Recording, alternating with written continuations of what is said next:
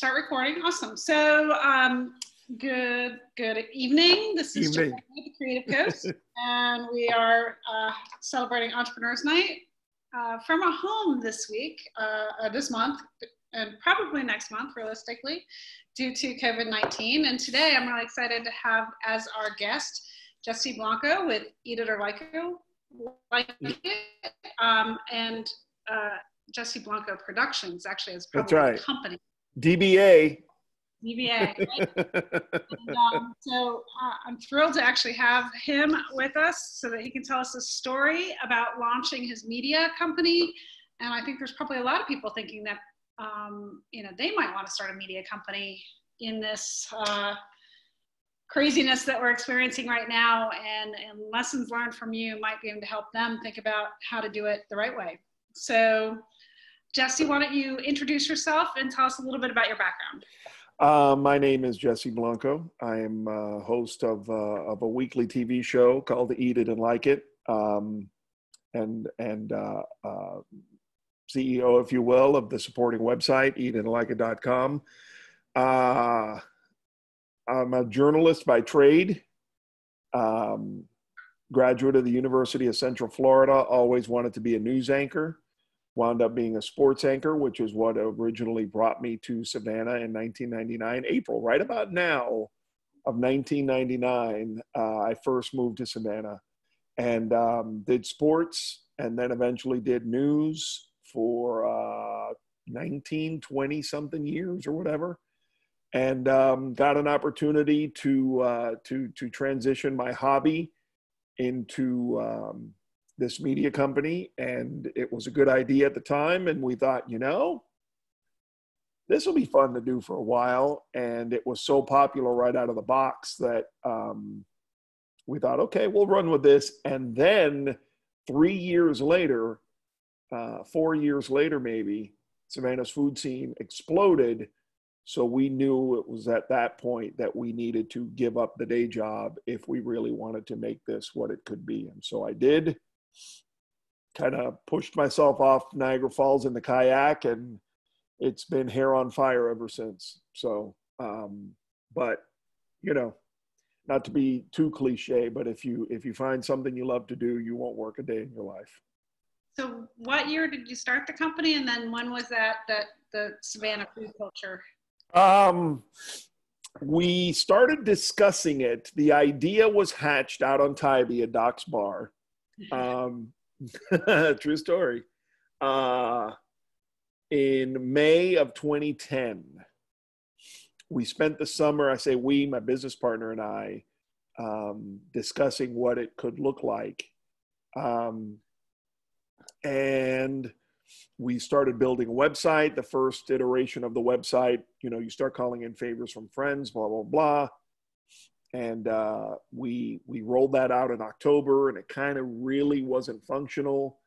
And then we called in some more favors from friends. And the birth date that I called for Eat It and Like It officially was February 3rd of 2011, okay. Which is actually Facebook's birthday as well. And so we started the website. It exploded February 3rd. The plan was, if we can get some traction with this blog, which is all it was, about food in Savannah and Hilton Head, that we would eventually follow it up with a television show. And right after St. Patrick's Day, we started February 3rd, right after St. Patrick's Day. 6 weeks later, I saw traffic going down. There was clearly interest, but it wasn't like it was throughout February. And so I got impatient and said, we're doing a TV show. And we spent some time over the summer, not impatient, but it still took 6-8 months, whatever. And September 24th of 2011, a Saturday morning at 7:30 a.m., the TV show premiered on WJCL, which they made me buy time even though I was an employee. What are you going to do? So that was September of 2011. And I say that the food scene in Savannah exploded summer of 14. Summer of 14 was when Pachi opened at the Bryce, Collins Quarter opened, The Florence opened, which was a big deal because it was Celebrity Chef, Beard Award winner, you know, Hugh Atchison and all of that. And then December of that same year, 14, was when the Gray opened. And so you could argue from that point forward, summer of 14 was when everything that we're seeing now kind of started. That's interesting. I didn't know that. I knew when the Gray opened, but I didn't know that. I hadn't thought about the other places that opened. They all opened in the summer within about 2 months of each other. And then the Gray opened like 3 days before Christmas of 14. Awesome. So, talk about, so that's kind of the origin story of how Eat It and Like It got off the ground, and how you transitioned from kind of TV personality to media company founder. Yeah. Talk about the business model. How do you guys make money? Well, in non-COVID-19 times, how did you make money? Yeah, no kidding, right? Well, it's very important, and now almost 10 years later, the word has gotten out and people understand. But it was very important to me. I was a news anchor. I was the 10 o'clock p.m. News on Fox here, anchor of the news. And like I said a few minutes ago, I was a journalist my whole career. When my business partner and I sat literally at B. Matthews on a summer morning, July morning, and we scratched out all of this insanity on a few napkins, we made 2 or 3 things perfectly clear that day. This blog would be about more than Savannah and Hilton Head. It would be about the South. Reason being, if we only focused on Savannah at the time, we'd run out of material in 5 months. Same with Hilton Head. And we thought that that the South didn't have enough lights being shined upon the culinary diversity. Got to understand, now everybody's talking about it, but this was 2011. Nobody was talking about it. And so, there's fried chicken. Yeah, there's fried green tomatoes. Yeah, there's, whatever. But we also wanted to bring to the forefront people who were doing creative stuff and modern food. So it was going to be about more than Savannah, which people still don't get that, but okay. But the biggest one for me as a journalist was my opinion would never, ever, ever, ever be for sale. And for years and years, people thought that people paid to be on my show, and that has never happened. Never, ever happened. It would have been easy. I'd have been driving a Range Rover right now if we were selling our airtime.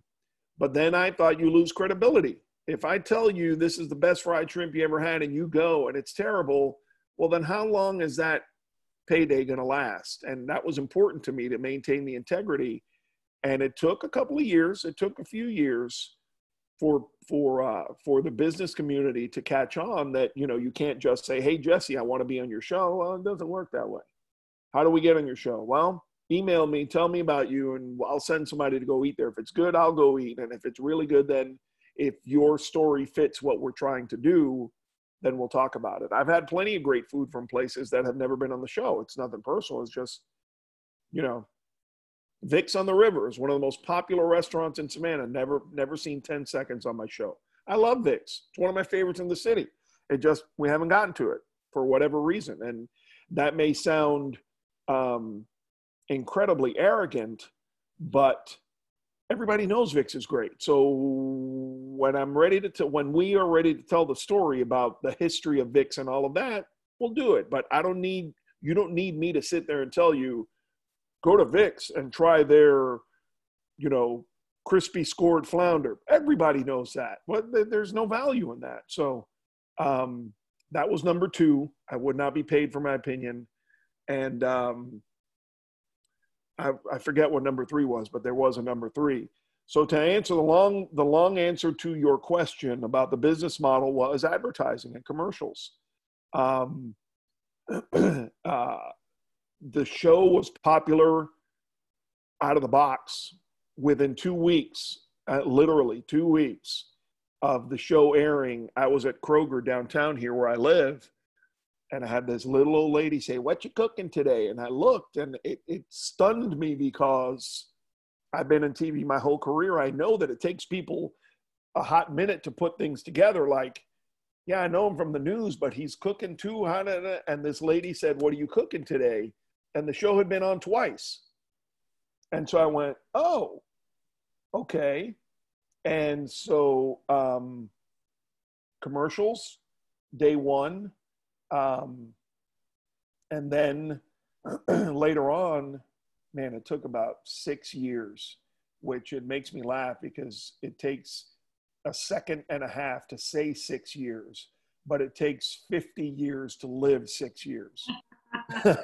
And 6 years or so later, I would guess, we started being able to monetize appearances and endorsements and stuff like that. So, but again, for 6 years, it was just inventory in the show and on the website. So that is the business model. It's primarily advertising, but some of our bigger deals include advertising and appearances and outside the box promotion, if you will.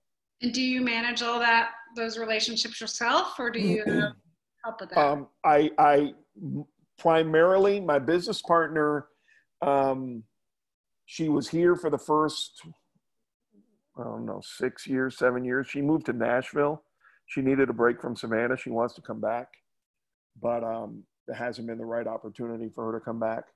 But so primarily, yes, because I'm here, because I know everybody and everybody knows me. And so, yeah, I would say easily 95% of the relationships are me with whoever, which kind of is a challenge, but that's a lot. It is. I haven't found the right person to help me along with that. You're both the content creation engine and the business person right now. That's got to be really hard to juggle your day. That said it all right there. Yes. Yeah. And then, you add to that, I'm a father and a husband. And, for the first 3 years, I had 5 jobs. I was writing for the paper for free, but it was content. I mean, it was a job, even though I wasn't getting paid. I was writing for the paper. I was working part-time weekends at WSAV. I was doing the production, and I was doing sales. So I was doing it all. And then you want to go to the big football weekend in October with your family, and you realize you can't get all of the jobs off. So, in fact, I just saw a Facebook memory about 10 days ago, a week or so ago. It was from 4 years ago, where I posted a picture of me and my family in St. Augustine. And what I wrote was, this is the first time the 3 of us have vacationed together in 3.5 years. Now, I'd gone places with my daughter or with my wife, but never the 3 of us for 3.5 years. And so there was a lot of sacrifice at the beginning to get this to where it is. But now it's a little bit easier to be able to do stuff. So. And you do have, I'll call it staff. I don't know whether they're 1099s or employees, but you do have video production folks and all that support you today, right?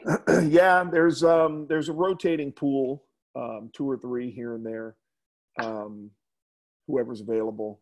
Guys who I've shot with that know how we do stuff. So yeah, it's been great to have those kind of guys around town. Video production is incredibly expensive, and these are guys that I'm not taking guys on 10, 12-hour shoots to and paying them $100. It's not about that. A full day can cost you $1,200. I don't hire these guys for full days. I hire them an hour here, an hour there, because we're downtown Savannah or Hilton Head, and we knock stuff out quickly. I got it down to a formula. Hey, we're going to interview this guy. We'll be there 90 minutes tops.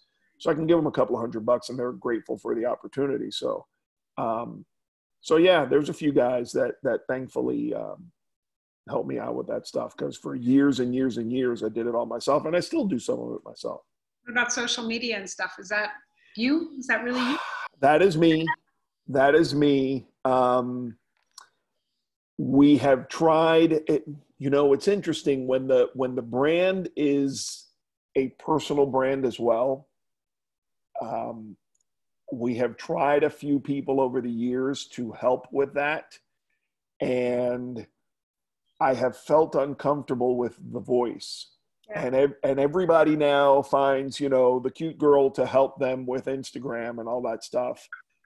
But, and maybe I would benefit from making this more of a brand feel.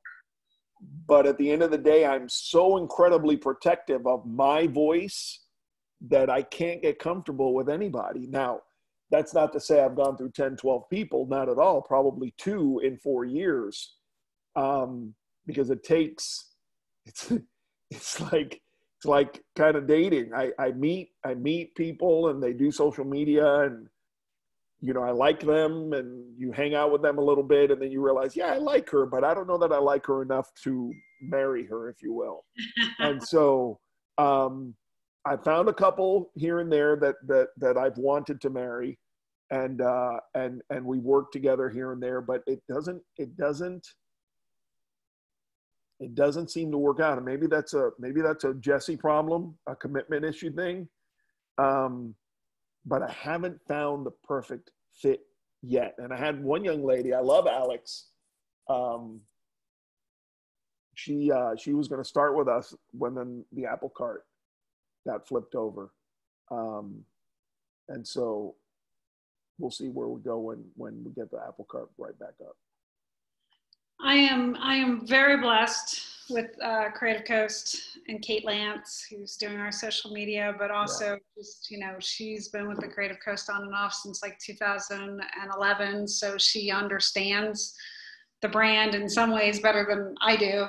Right. And so we've been really blessed there. But with my other hat, Startup Chicks, my nonprofit, I have the same issue as you. The voice is me. Like when you look at a Startup Chicks post, it's my voice, and how do you find somebody to replicate that voice? And tried, but just have always had issues. But I get that. It's really hard.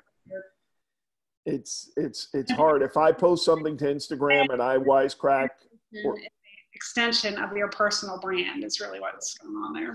Correct. If I wisecrack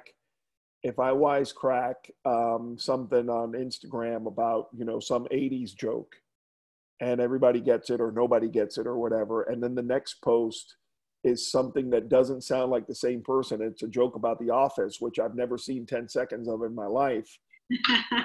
You know, and I get it. Or right now with the tiger and all that nonsense, I need to reach a point where I get over it, but I'm not there yet. Yeah. Yeah. So talk a little bit about, you know, I think there's people that have built a blog and built podcasts and things like that and would love to get a show on television. What's that process like? Well, now it's so much easier than it was when we started. You can buy time on any TV station. I did, like I said a few minutes ago, they made me pay for time, $350 per half hour, and that wasn't even a discount, even though I was an employee.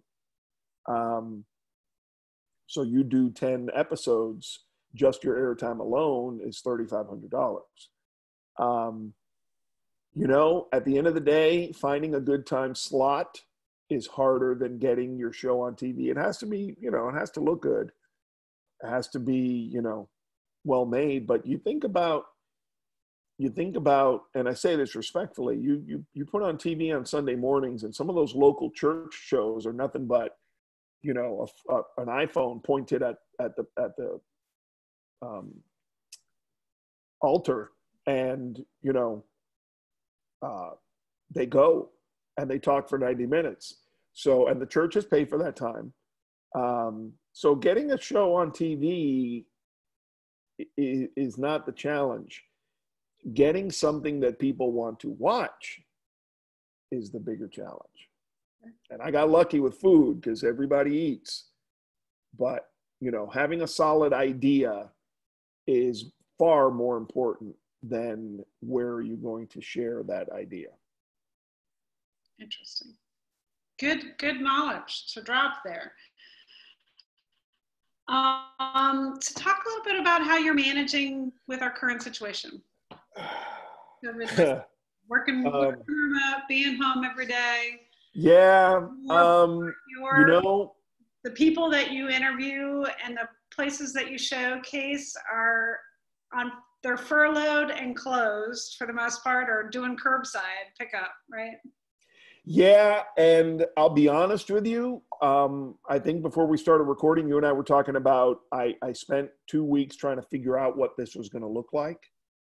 And the plan was, after discussing with a few people who know this area, and the plan was, and I was ready to go out on a Wednesday morning. In fact, might have been last week, 8 days ago now, as we record this. I was going to go out and start talking to everybody who's doing takeout and what are your concerns, and, you know, find a bartender who's been laid off, all that stuff. And that Tuesday night, I'll be very honest, I was laying in bed in the middle of the night thinking, you know, going out and interviewing people all over creation about their troubles is not the smartest idea for 2 reasons. Number one, it's dangerous. I would clearly be exposing myself and then coming home and exposing my family to whatever it is I encounter out there. But number two, I thought it would send the wrong message. It would open me up to criticism, which, okay, whatever. But as what we like to call ourselves, the voice of food in this area, you know, food journalism wise, we are the leader here. And, you know, I didn't think that sent the right message. And so I was up half the night, hand wringing, trying to figure out, well, then what? And I thought, there's everybody on MSNBC and all of that and CNN, they're all doing the video interviews. I thought there's got to be a way for me to talk to people easier and more responsibly. And so we pivoted to this whole thing, as everyone has, and it has made our lives so much easier. I'm still going out. I was in Bluffton today, chatting with them about their, it's not a farmer's market, but the farmers are parking there on Thursdays to sell to people, but it's not a farmer's market. They were closed last month. So I am going out once a week, maybe twice.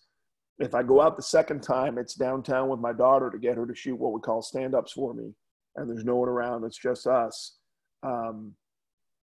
But that's been the biggest pivot, trying to figure out how to tell these people stories without going to their place.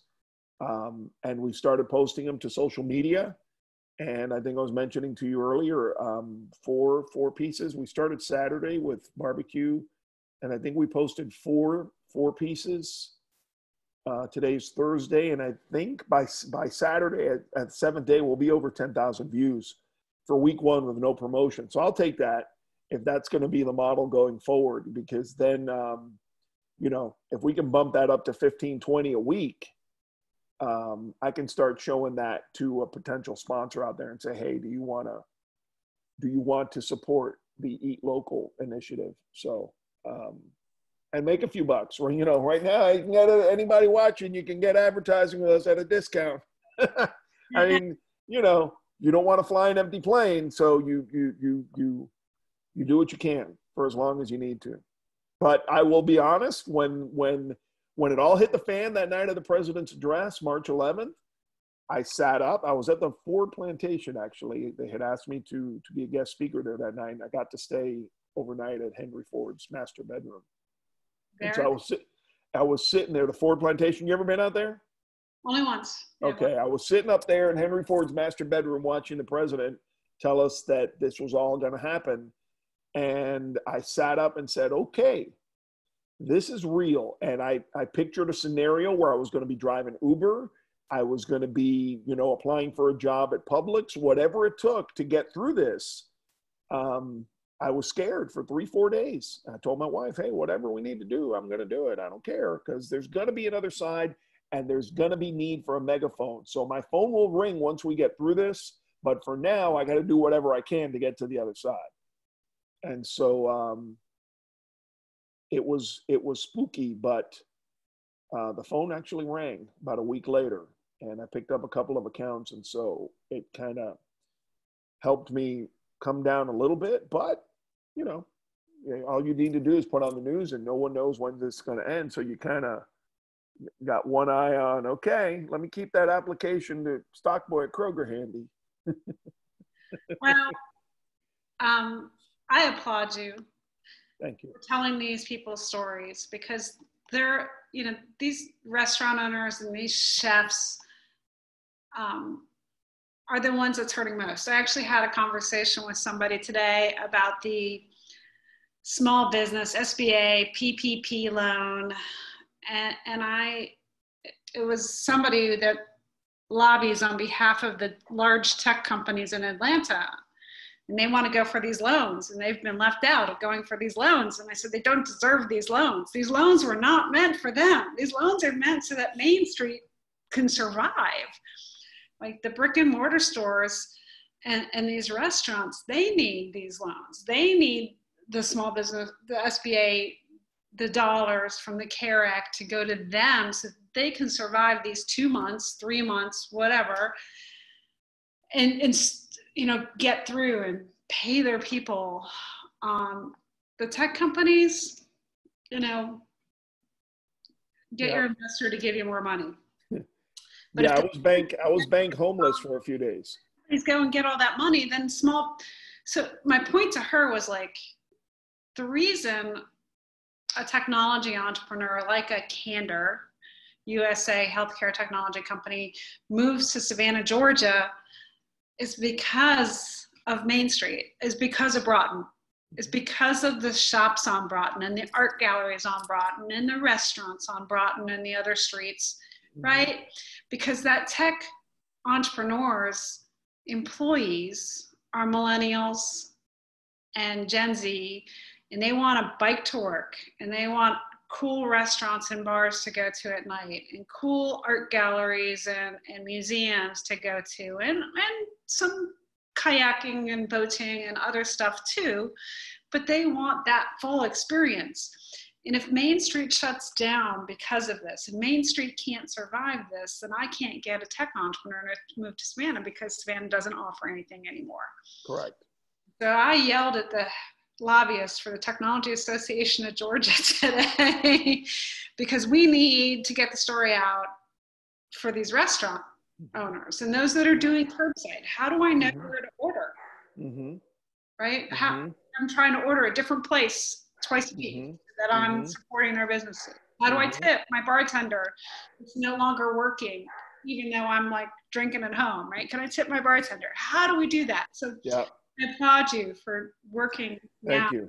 I have always wanted to tell the little guy story, always. And, there are so many people doing wonderful things. That's my favorite part of my job when I was doing news and sports, was meeting people. And so it's still my favorite part of the job, meeting incredible people with incredible stories. And now we get to eat. I sleep in Ford's bedroom on occasion. Yeah. That was about 4 Chardonnays in that night too. Ooh, it sobered me up real quick. But what are you gonna do? This is those next two become hard questions because I ask them of everybody that I interview, and given our circumstances right now, it becomes different, because the next question is usually, what has your biggest challenge been? And the answer might be right now, I don't know, but what has your biggest challenge been getting this business to where it was a month ago? The biggest challenge was getting people to buy into an idea. And I say people, I'm not talking about sponsors. I'm talking about, you know, this wasn't a traditional beginning of a business. I didn't open up a chocolate shop like Adam Tironi, who is a dear friend and an incredible talent. But, you know, to break this down to its nitty gritty, you make 10 pieces of chocolate and you sell them, you take the profit, you pay your bills, and then you make 12 and then you build a business. That's, you know, how it is. We had to sell this community on an idea, on a concept, on a lifestyle of eating good food. And we, for the longest time and still to this day, get teased about that fancy food you eat. Because at the end of the day, and I might catch a little bit of grief for this, but I believe it, you know, Savannah, for all of its progress, the establishment, the nuts and bolts, the heart of this town is still a peel and eat shrimp fried chicken town. The masses are that. And so we've been able to survive and grow without, you know, settling for what the majority of the people eat the most. You know, it's always been about creative food. It's always been about things that people might eat only on their anniversary. And so I had a chef, a very popular chef in this town about a year ago, text me out of the blue. I'm like, where did that come from? He said, man, this town wears me out. I have no idea how you make a living. Like, well, I know the audience. And that was my response. And he said, yeah, good answer. You know, you got to play the cover tunes if you're a band. But at the end of the day, we play our music, and getting people to appreciate our music now 10 years later has been the biggest challenge, because they do. And I get every day out in the street, people, you know, multiple times a day, hey, love your show. Hey, love your blog. Hey, love, love, love, love. But at the beginning, there was a challenge to get people to embrace foods that they may not normally eat or restaurants that they may not normally go to. It was brutal. Get that a little bit. I'm in a similar position with technology. Yeah. You got to convince people that this is good for them, even though they're used to doing it another way. And you know, we're not telling people that you have to, you know, start eating quinoa 4 or 5 times a week. But guess what? If you never heard of it, try it. You're not going to die. You know, come on now. This is a healthy thing. Eat it. Go to this restaurant and try this $14 dish because it's all these vegetables and, you know, so that type of thing. You might like it.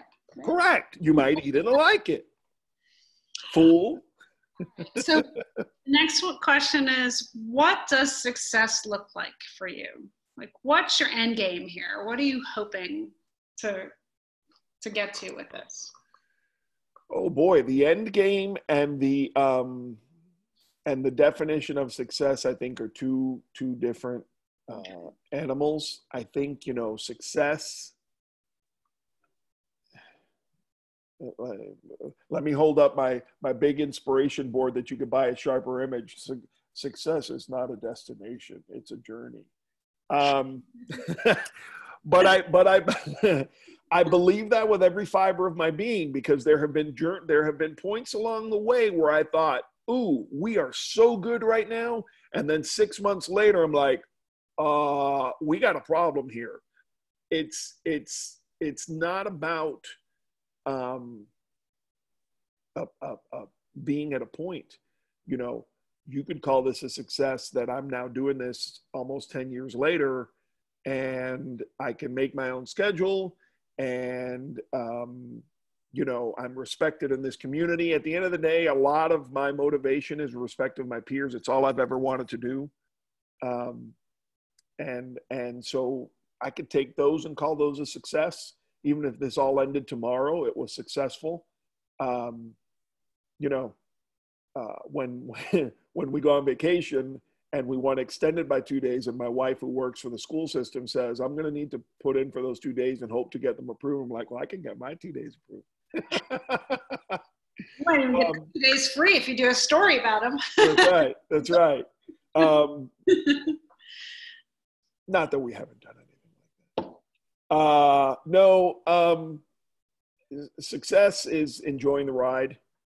I'm good. I'm happy. Obviously, right now, everybody's kind of freaked out, but, you know, the personality that you see on social or on TV is me. There's no act. I'm having the time of my life. So I call that a success right now. Just got to go to work tomorrow and continue to live that success. I would like to build this to something that will carry on to a next generation, whatever that looks like 10, 12, 15 years from now, and be done with it and enjoy retirement. I don't know. I don't think so much. I crossed 50 a year and a half ago. So you start thinking about, you know, what's next. But the whole motivation has been to enjoy it today and tomorrow, and don't let end games motivate you. I'm motivated by being happy. And if I can be happy, then we'll see where this all is in 5, 7, 8, 9, 12 years. I don't know. My daughter's about to go off to college, so the dynamic here in the house is going to change a little bit.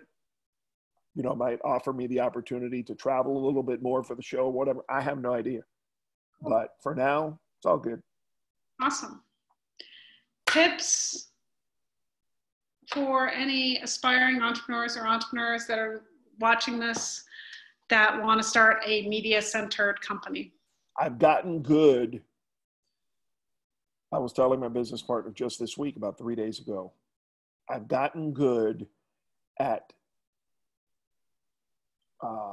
my BS detector is razor sharp when it comes to people, young and old, who have an idea, who want to invent the next Uber of vacuum cleaners. You know, I am by no means Tony Robbins or Gary V, or shout out to Gary V. That's my guy.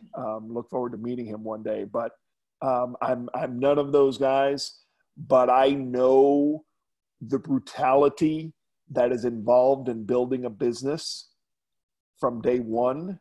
And there's no other way to put it, but it's brutality. Work when others play and work when you don't want to. And all of those cliches, they're all applicable. So I see when people have an idea, but not the passion. You gotta have the passion. If you don't have the passion and you think that this is going to make you, you know, $1 million because you're cute and you go on Instagram, you better have hustle behind you. You better have desire behind you. You better have just the willingness to grind it out for 3, 5, 7, 8 years if it's not working. I was having a conversation. This goes back 5 years now. Maybe 6. No, I'd say 5, about halfway. And I was a little antsy. I was a little frustrated. And I was a little, I wasn't discouraged because I was still having fun or whatever. And it's the only time I've ever done this. But I made a call to a lady who I consider a friend, a very sweet lady, always been good to me.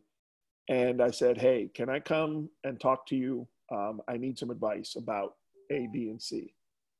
And she said, yeah, sure. Call me next week. I'll be home, blah, blah, blah, blah, blah, blah. And so I went, and this was Paula. This was Paula Dean. And I went over to her house in Wilmington Island, and I sat with her, just me and her in her kitchen, and a squirrel that had fallen out of a tree in her yard, and she was feeding it. It was pretty interesting. And I told her concerns that I had, things that I was experiencing, and all of that. And she said, how long has it been? I said, oh, it's been about 5 or 6 years or whatever it had been at the moment. She said, Jesse, I worked with the boys and Lady and Sons for 12 years before everything changed for me. And that kind of has a way of making you go, you know, here you are getting impatient at 5 years, and this lady who has accomplished all that she had accomplished to that point, paid dues for 12 years. And I thought, you know, I need to be quiet and go back to work, because if you're good enough, something will happen. And if you're not good enough for something amazing like that to happen, hopefully you'll be good enough to pay the bills and make a living. And that's it. That's all you ever want to do. Like all musicians, these rock stars, all these big guys, you hear them say in interviews, you know, we just wanted to make enough money to pay for our bills playing music and, you know, get some girls or whatever. If you're an artist, the bright lights aren't the most important. Being happy is. And so when she put that in perspective for me, that she had been doing her grind for 12 years before anything changed, was like, okay, just go back to enjoying your time and let whatever is going to happen. So the tip is, you know, everybody wants everything quick, microwave society. And you think that because you have 10,000 followers on Instagram that you're going to, well, guess what? Everybody has 10,000 followers on Instagram. You got to love it. You got to love it when you don't love it. You got to love it when you hate it. And that's my biggest tip. You got to have the passion. And you can find people who are smart to help you along the way, but you got to have the passion to love it all the time. I'm only working when my eyes are open. That's my biggest tip. Thank you. Thanks for sharing. I think that persistence is really key, obviously, but also the willingness to take action, right? Yes. Especially right now, one of the things I'm talking to a lot of entrepreneurs and they're like feeling really stuck, right? And the difference between those that make it through this time and the ones that don't is primarily about saying, okay, how can I serve? How can I help my customer? How can I help my constituents? How can I help my community move forward? And just taking action. Yep. And not sitting there, you know, blaming, oh, I'd have been a millionaire by now. And I'm being silly, but, oh, I'd have broken through right now if not for coronavirus, or I'd have whatever, if not for, you know, Trump, or I would have, if not for, no, at the end of the day, you will, if you're wired to, and you won't if you're not, regardless of any of the outside pressures or not. Well, that's all I got. So thank you for your time. Very good. Lisa, you got a question? Throw me a zinger. Yeah, thank you. Awesome. Thank you so much, Jesse, for sharing that. Very inspirational for me, having been in business 12 years. You know, and I always hear that, you know, it took me 10 years to be an overnight success. So very much resonated with me. But my question for you is because as a media company, and I've seen like Gary Vee, like he started out on TV, you know, had TV or whatever. I know are you still doing your TV show, or has that been, pardon me? Yeah. Okay. So the question is, have you ever considered just going straight digital and not doing TV?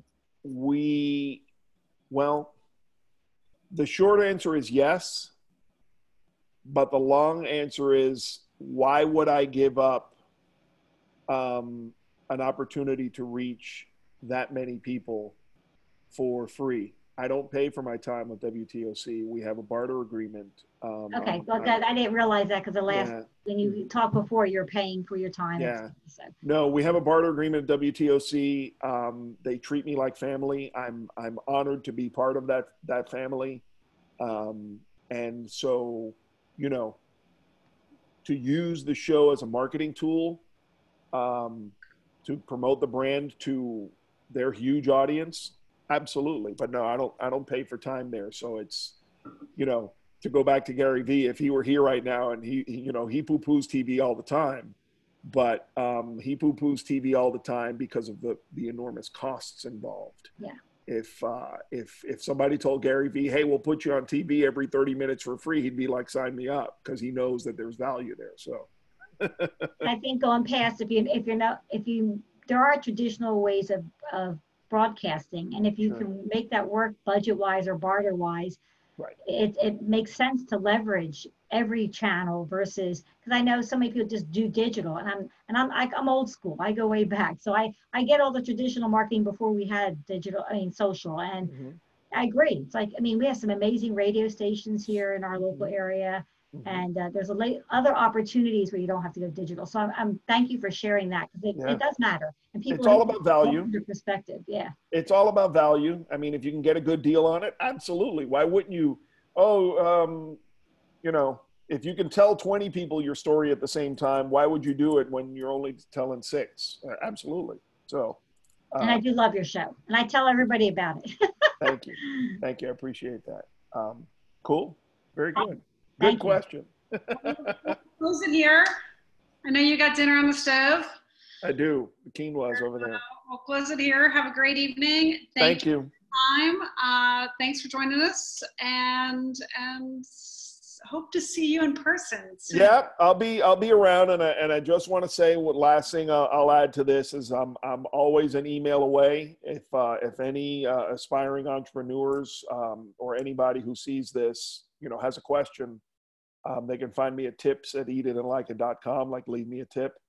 That email eventually gets to me, so you know, I know what it's like to want and dream. So I'm always glad to answer a question. So tips@eatitandlikeit.com. Again, thanks for all you're doing for our restaurants right now and for other entrepreneurs. So thank you. You all have a good one. Talk soon.